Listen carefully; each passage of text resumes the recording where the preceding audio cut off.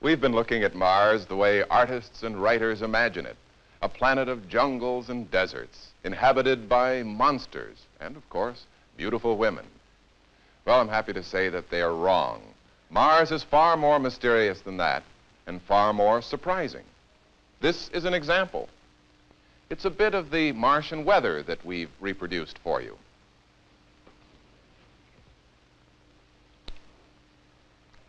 No, it isn't snow. It's a different kind of weather that scientists have predicted that we may find on Mars. This is the theory.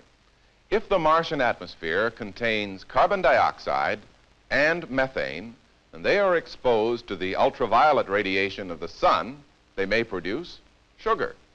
In other words, there may be a constant sugar fall on Mars.